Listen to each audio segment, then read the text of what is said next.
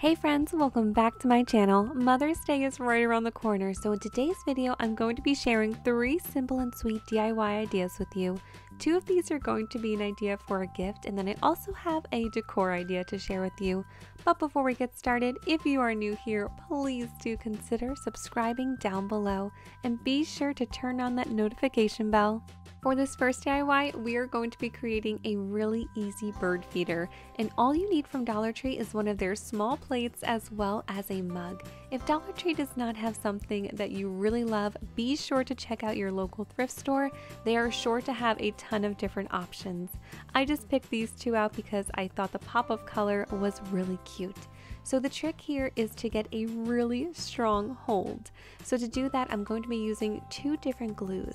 The hot glue as well as this E6000 glue. I'll leave this one linked down below. They sell it at craft stores. I usually just order it from Amazon. What is going to give you that super strong hold. So if you check the back, it does say allow 24 hours for it to cure, but the optimal results will be after 72 hours.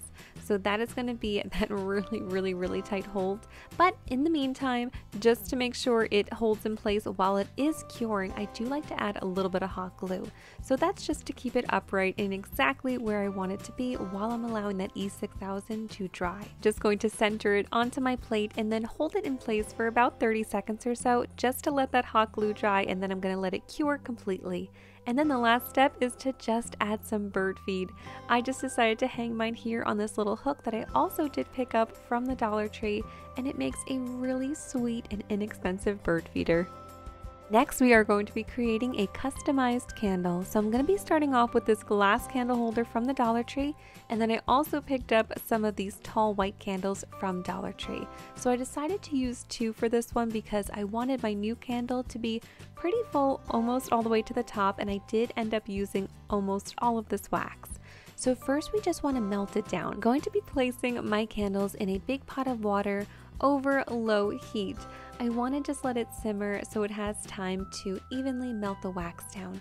You might want to encourage the wax to go all the way down to the bottom with a popsicle stick. Just be super careful. Once your wax is completely melted, you can transfer it into your new container. So if you like, you can just reuse the wick from one of those candles. You just want to fish it out with a popsicle stick.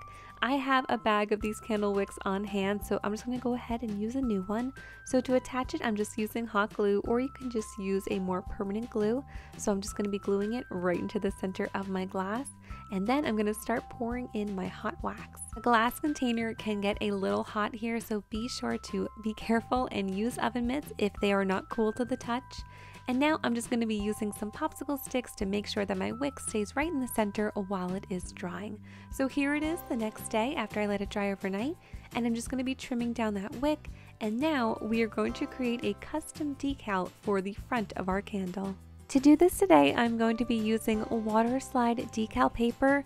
If you have a Cricut or a cutting machine, you can definitely just create something on there. I do not, so this is a great option if you do not have a cutting machine. So basically you just print out your image on the paper inside here, and then to make sure that your image is sealed in place, you just want to apply 3 coats of clear spray paint, let it dry completely, and then it is ready to use. So these are the images that I created for this DIY today. I just created these on Canva. They were really fun to make. If you are interested in using any of these, I will leave this link down below. So on my blog, there will be a free printable for this if you guys want to use any of these. So here is the clear spray paint that I used. So I'm just going to go ahead, prep these outside with 3 coats of spray paint, let it dry in between each coat. And then once it is dry completely, they are ready to use.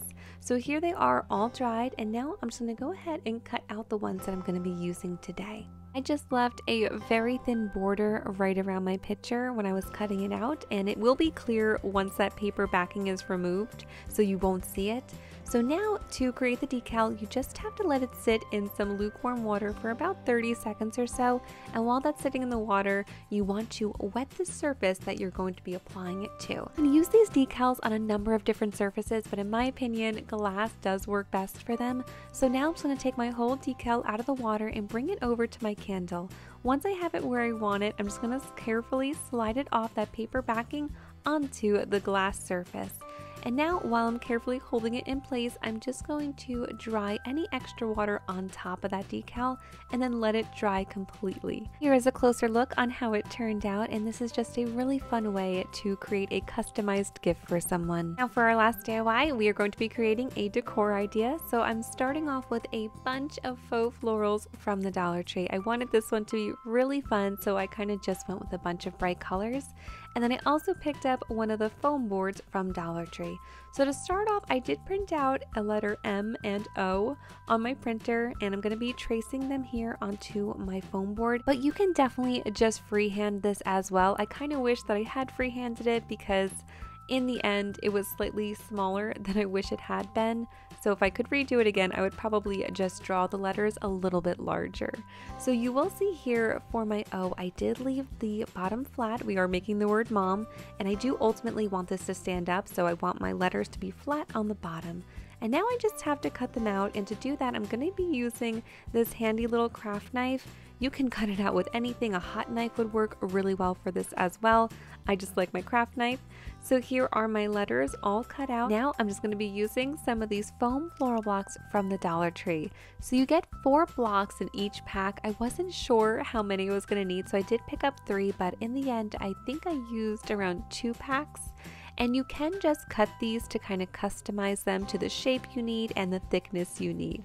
So I did just use a regular kitchen knife just to trim them down to size.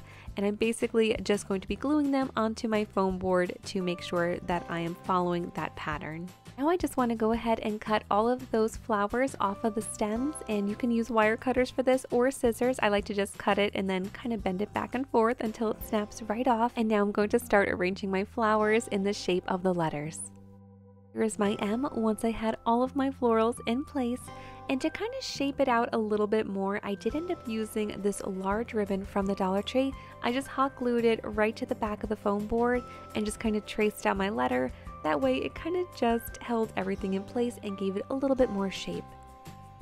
Next, I just cut out a rectangle from that foam board, and to cover this up, I'm going to be using some of this brown craft paper from the Dollar Tree. This is going to be the base for my floral display, and I'm just going to be hot gluing my letters right to this board.